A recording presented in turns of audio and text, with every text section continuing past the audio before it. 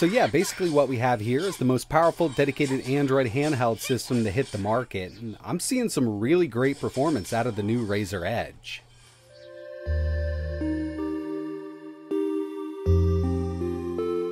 What's going on, everybody? It's etaprime back here again. Today we're going to be taking a look at the brand new Razer Edge handheld Android gaming system from Razer. This is the Wi-Fi version. They also make a 5G version, and when this was initially announced, I did a video kind of showing off the specs over on their website, and at the time the Wi-Fi version and the 5G version were listed with 8 GB of RAM. But as it turns out, the Wi-Fi version only has 6, and they didn't fix their website until a few days after a lot of people actually started receiving these units, so that was definitely a big disappointment, but it didn't persuade me from canceling my reservation. When it comes to emulation, native Android gaming and cloud gaming, 6 gigs on this device is going to be plenty, and really one of the main reasons I wanted to get this was the CPU. It's utilizing a Qualcomm Snapdragon G3X Gen 1, and when it comes to these Android handhelds, it's the most powerful chip we've seen so far, so it should put down some really great performance. And I'm super excited to test this thing out when it comes to native Android gaming and emulation. Of course, it's going to handle cloud gaming quite well. It does have Wi-Fi 6 built in. And basically what we have here is the tablet portion of the handheld. That's what they're calling it over on their website. It's got a 6.8-inch AMOLED display at 144 Hz. And this also has active cooling built in, so we shouldn't see any kind of thermal throttling with that new Snapdragon chip. Now, of course, this is touted as a handheld, so the controller is actually located here. They include a Razer Kishi V2 Pro, and basically the tablet portion of the Razer Edge kind of just attaches right in here over USB Type-C. And I've always been a big fan of these Razer Kishi controllers ever since they released the very first Razer Kishi. I've also got the V2, but the Pro here isn't much different as far as I can tell right now. I will do kind of a comparison in just a second, but let's go ahead and unwrap the tablet portion of the unit. And yeah, this is actually a lot smaller than I thought it would be. I figured it would be a bit thicker given that we do have active cooling here with that Snapdragon G3X. But overall, looking pretty good. We've got USB Type-C. It also supports a micro SD card. We've got our volume rocker, our power button, and dual stereo speakers on this unit. Let's go ahead and get it booted up for the first time. And as you can see, I mean, it's got some bezels. Now, I actually thought that these would be a bit thinner. They don't bug me as much as they do some other people. But I'm going to tell you right now, if you're already using, let's say, a Galaxy S22 or you've pre-ordered the S23, all you'll really need to put something like this together is one of these controllers. You can buy the Razer Kishi V2. There are other expandable or stretchy controllers on the market that you can pick up. I'll leave some links in the description. The tablet portion of the Edge does have a really sleek design. I kind of like the way they've got this set up. Got a bit of a rounded back here.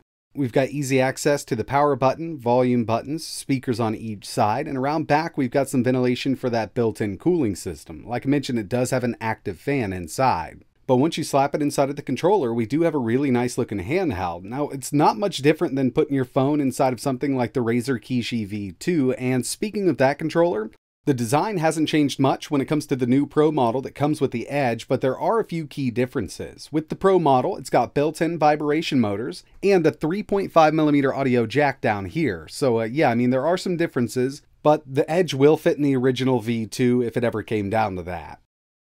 Over on Razer's website, it doesn't mention anything about quick charging this battery, so I wanted to test it out. I've got a watt meter here, and outside of the controller, the Edge can charge at close to 30 watts. We're right there, 27, 28, I'm just going to call it 30. But once we place it inside of the controller and we use that pass-through USB Type-C port, it's going to be cut in half. 15 watts maximum fast charge on the internal 5000 mAh battery. Getting right into the operating system, this is running Android 12, and there are a few pre-installed apps. Obviously, we've got the Google Bloat, Google Drive, and things like that. We've also got a few Razer apps and some pre-installed Razer wallpapers that you can choose from. But it is Google Play certified, so we've got full access to Google Play.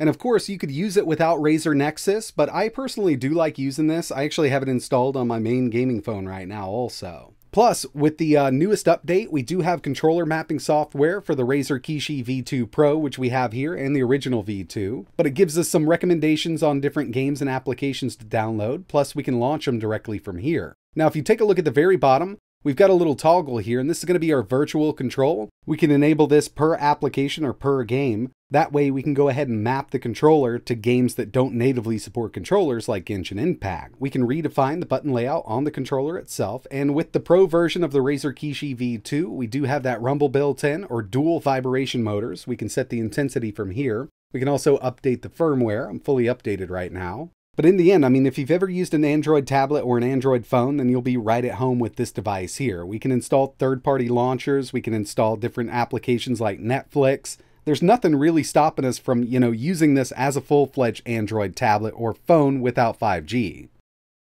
The first thing I wanted to do was take a look at a few benchmarks, and I kind of faced this off against the Snapdragon Gen 8.1 and the Gen 8.2. On the far left-hand side, the Razer Edge. Single core, 1132, multi, 3269. I've seen some Gen 8.1s, benchmark right around here, but as you can see, what I've got in my inventory right now is beating it out when it comes to the Gen 8.1 and especially the Gen 8.2.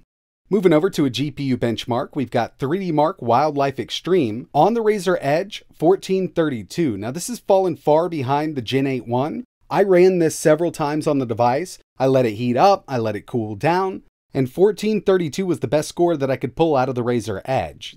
Now it's time to see how the Edge handles native Android gaming, and we're going to start off light here with Minecraft. 16 chunks, and we can reach 120 FPS with this game. Got a few dips into the low 90s, but overall, really great performance. And the controller here just works with games that natively support controllers on Android, but you will run into some games where you have to use the built-in mapper, like Call of Duty and Genshin Impact. Unfortunately, Call of Duty only supports first-party controllers from Xbox and Sony, so with Razer's new mapping software, we can actually get it working with basically any game. And we're at high right now, running at 60 FPS. You can play this all day long. And I really didn't doubt we weren't going to have an issue with this game here. It's very well optimized.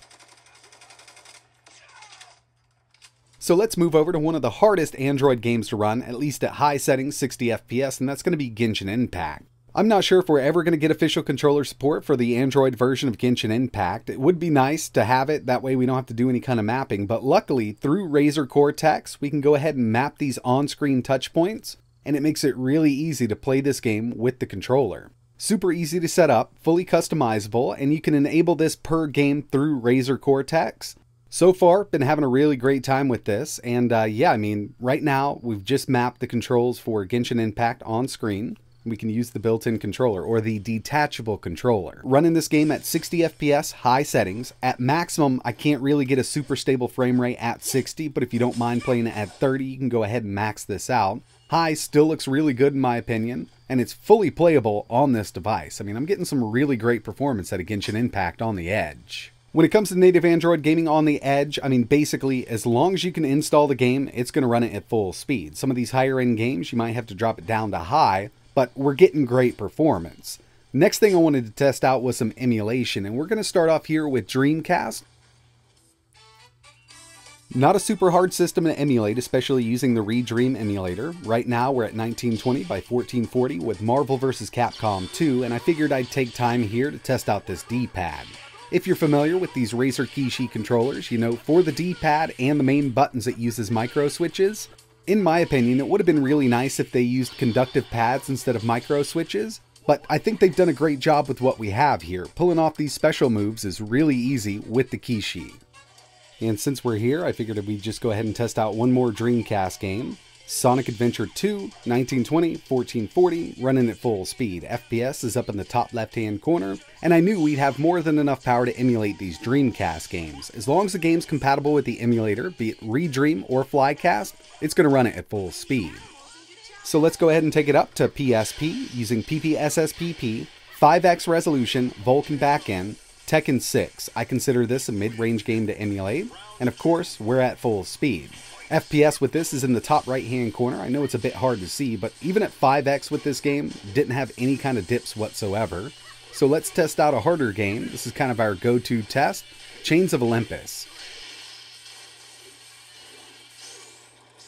Still using the Vulkan backend, we're at 5x resolution, no hacks on, running absolutely amazingly on the Edge. So seeing how well it's running this game at 5x, the easier to emulate stuff can go up even higher, but it really doesn't make much sense, taking let's say Tony Hawk up to 10x on this device given the screen's resolution. but you know, it's really nice to know that we can do it if we wanted to.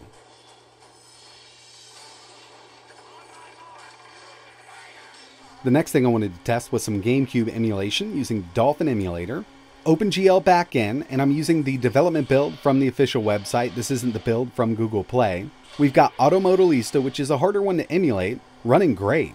So this OpenGL is definitely where it's at right now with the Dolphin emulator and these Snapdragon chips. They've done a lot of optimizations with it, but if you wanted to go over the Vulkan for some games, it may help out.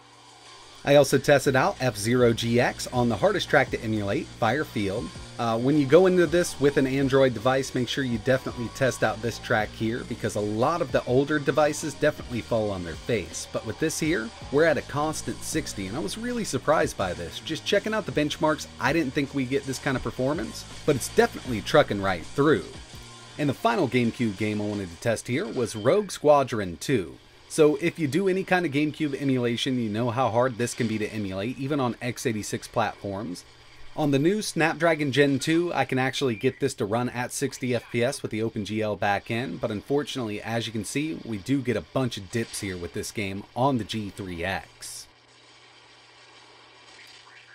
And of course, we had to test out some PS2 emulation, but keep an eye on the channel because I will have a full emulation showcase video coming up using the Razer Edge. There's just a lot more that I want to test here than could be fit in this video. But here's EtherSX2, 3x resolution, OpenGL backend with Kingdom Hearts 2 running at full speed.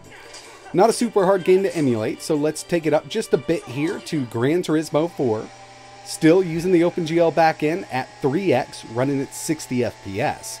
Looking good so far with PS2 emulation using EtherSX2, and with everything that I've tested so far, I haven't even had to swap over to the Vulkan backend, even with games like God of War 2.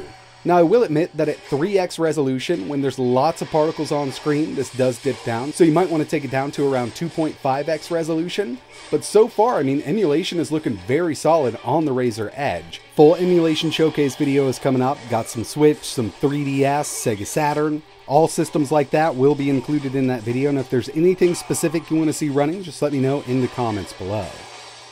Now there is one last thing that I wanted to show off. This is actually really important to me when it comes to my gaming Android phones or higher end Android devices, and that's kind of display over USB Type-C, otherwise known as alt mode. This monitor does support USB Type-C video in, and we can go up to 1440p. It's a Pixio PX27 Pro, I believe. I'll leave a link in the description. But you could use a dock or an adapter. You can pick them up on Amazon for a pretty decent deal. And unfortunately, we don't have a great desktop mode here. You can enable it from the developer settings, but it's very bare bones. So I'm going to kind of experiment with that.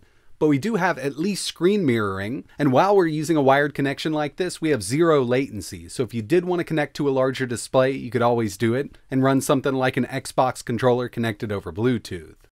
So first impressions here, I do like the layout. I know some people are probably going to be bugged by the bezels on this tablet device right in the middle, but we do have more screen space than most phones on the market right now, given the aspect ratio of this AMOLED display. For a dedicated Android handheld, it's definitely putting out some really good performance, but you know, when you compare it to newer flagship devices, phones that you might already have in your pocket, then it is lacking, at least at the time of launch. I was actually expecting this, at least in the synthetic benchmarks, to kind of match up with the Snapdragon Gen 1. And unfortunately, in those synthetic benchmarks, it looks like it's falling behind. So hopefully we do get some more optimizations down the road with firmware updates, because I know for sure that this chip does have more to offer. And by the way, through all of my testing, I was in performance mode from the battery settings in Android. This is not a Razer feature. It's on all Android devices. If you head over to your settings, battery, you can turn performance mode on. Didn't make much of a difference, but I was hoping it would. And speaking of performance mode, there's really no dedicated hardware settings here, so we can't control the built-in fan. We don't have kind of an eco or balanced or performance mode, so hopefully that's added in updated firmware, because that could definitely help out a lot of people. But just going into this device as a dedicated Android handheld, it's definitely the most powerful one we've seen so far, and I can't wait to see what firmware is going to do down the road with this. But that's going to wrap it up for my first look video at the Razer Edge. I've got several videos planned, so keep an eye on the channel. Next one's going to be a full emulation showcase. We've got a lot to test here. But until then, I'd like to know your thoughts in the comments below. Is this a device that you've been interested in? Is this something that you're going to pick up? Have you pre-ordered it? Is it too expensive? Is it not putting out enough performance? Let us know in the comments below. And if this is something you're interested in, I'll leave a couple links in the description. But that's it for this one. And like always, thanks for watching.